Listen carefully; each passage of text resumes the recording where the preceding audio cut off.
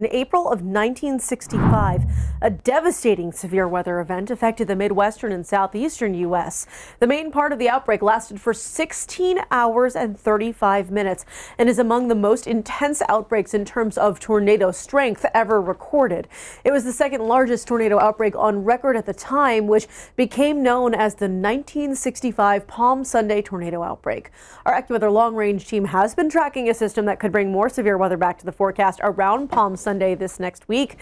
Now, Bernie, I know you and the crystal ball Joe Lundberg have been talking a lot about this severe weather potential. Yeah, this is something that Joe and I talked about last week. With that, I want to bring in our long-range expert, meteorologist Joe Lundberg. You know him as the crystal ball. And you know, Joe, certainly Palm Sunday and Easter Sunday, it varies throughout the year, but anywhere from late March to early April, and that is always a prime time for severe weather. Yeah, just look at this graphic that we have here, Bernie. I mean, this is the frequency of tornadoes during the course of the last 70 years, and you can see the peak of this curve really starts to go up here in March and through April, all the way up into May, before reaching that peak and then starting to come back down through June and July. So we're at that time of year when you should expect severe weather outbreaks.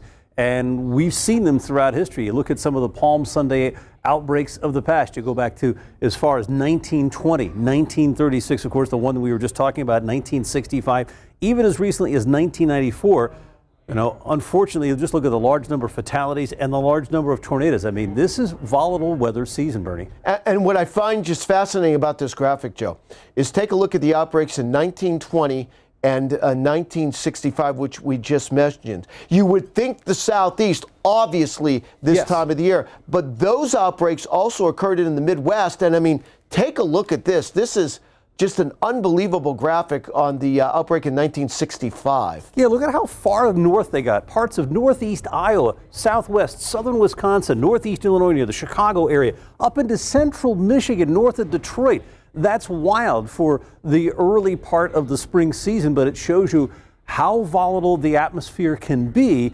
And when the ingredients are right, you can bring that warm, moist air very far to the north and cause some severe weather. And that's the concern that we have going forward next week, that there's a system that will come out of the Rockies on Sunday, an area of low pressure develops, and it's got the classic ingredients. Cold air on its northwest side. There will be some snow in these areas this weekend and into the Sunday night and Monday. But on the south side, you've got all this warm, moist air coming up from the Gulf of Mexico, where those two mix. They don't meet where the two meet, they don't mix very well. It becomes volatile, unstable, and that's why we are concerned about severe weather starting late Sunday and particularly Sunday night and Monday.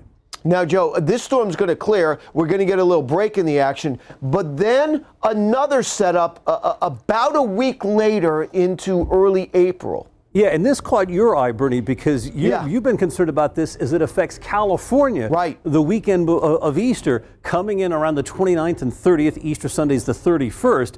And that system will come in with rain and snow, then dive down into the southern Rockies the way it looks like right now. And once again, you've got a deep upper level trough, cold air aloft in these areas, warm, moist air coming up from the Gulf of Mexico. It's like deja vu all over again. We think the time period is Monday, Tuesday, and Wednesday. Texas, Oklahoma could spread all the way into the eastern states by Wednesday.